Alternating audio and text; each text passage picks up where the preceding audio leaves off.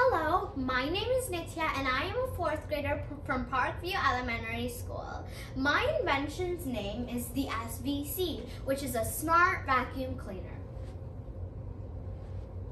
What is the SVC? The SVC is a manual vacuum cleaner that uses a microcontroller and multiple sensors to prevent objects that are too big from getting into it. Where did I get this idea?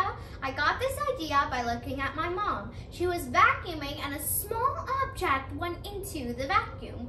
The vacuum started acting very weird, making weird noises and generating a weird smell. I also saw some strings and cables getting tangled inside the vacuum. I also watched how she struggled to get all of the things out. So I wanted to design a vacuum cleaner that does not suck in these small objects. Challenges and research. After I came up with the idea of the SVC, I researched to know all about the operation of a normal vacuum cleaner. After I became an expert on that, I checked to see if a similar invention to mine already existed, and yes, it did. It is a robot vacuum cleaner. The robot vacuum cleaner can clean by itself and has navigation, which requires a lot of programming. I found out that the robot vacuum cleaner has many disadvantages, including being very expensive. So I targeted my SVC to be cheaper than the robot and clean more efficiently than it. A problem that I faced during this process is deciding the size of objects that the sensors should let inside the SVC.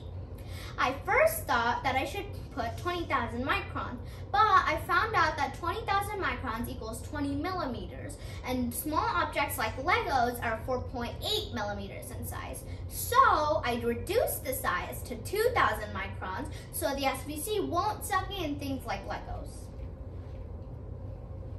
How does the SVC work? The SVC works by having sensors at the bottom area, and like I said before, they will be programmed to let in objects that are less than or equal to 2,000 microns in size. If an object is bigger than 2,000 microns, the sensors will send a signal to the microcontroller, which is inside the SVC. The microcontroller will turn off the electrical motor, which completely turns off the SVC. This allows the human vacuuming to pick up the object and put it away. Then the human can go back to vacuuming.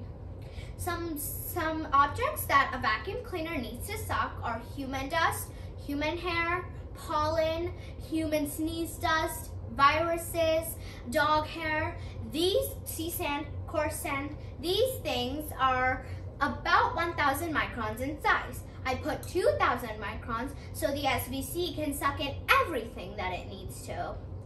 And like I said before, Legos are 4.8 millimeters in size and all of that. The SVC best works in houses and preschools. The SVC versus robot versus normal. Here I created a chart comparing the robot vacuum cleaner, the SVC, and your normal vacuum cleaner that you have in your house. Like I said before, the SVC can clean by itself and has sensors and navigation. The robot can do that. The SVC needs a human but has sensors. The normal vacuum cleaner needs a human but does not have sensors. The robot doesn't clean as efficiently as the other two vacuum cleaners. The robot can get stuck in wires or strings because it's very small, while the SVC and the normal do not get stuck in wires or strings. The robot performs best on hard floors but average on soft floors and carpets, but while the SVC and the normal vacuum cleaner work great on any kind of floor. The robot is very expensive. The SVC is cheaper than the robot, but only a few dollars more than your normal vacuum cleaner.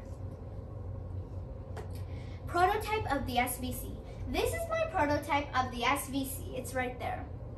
It has sensors at the bottom, like you can see here, and inside is the microcontroller.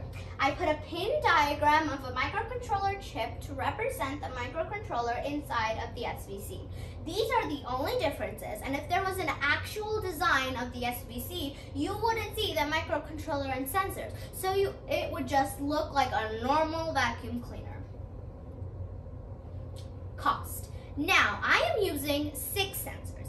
Each sensor is about $1. If I had a large amount of sensors, the cost would be even less. I'm using one microcontroller, which is about $15 to $20. If I had a large amount, the cost would be even less. This makes the cost of the SVC only a few more dollars than your normal vacuum cleaner. Thank you so much for listening. I hope you liked my presentation and my idea of the SVC. Bye!